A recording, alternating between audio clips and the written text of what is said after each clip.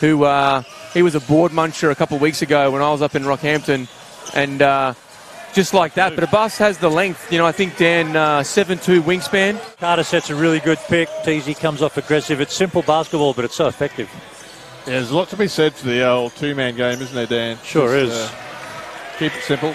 So if they can just nut down here and go, let's keep him to 22 and Woodfall. Yeah, they've got to... McCarthy told you. They've got to get after it. Got to box him. Interesting decision. Yeah, here we go. On his head. Oh! Nice block.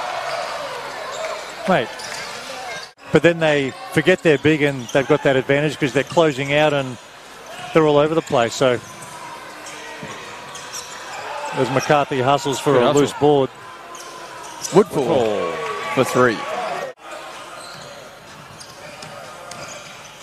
Uh-oh. Boom. Oh. Nice pass, good spacing. Stevens setting up McCarthy for 2.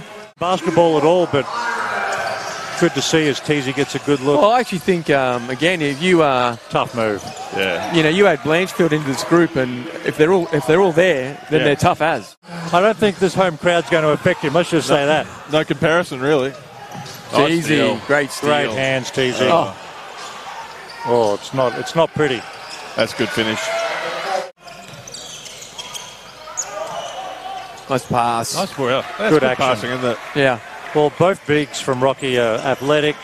This is... well, it's been an ugly third quarter, that's for sure. Zach Carter set a down pick and then started shaking his head, which tells me whatever they were meant to run, half the team forgot to run it.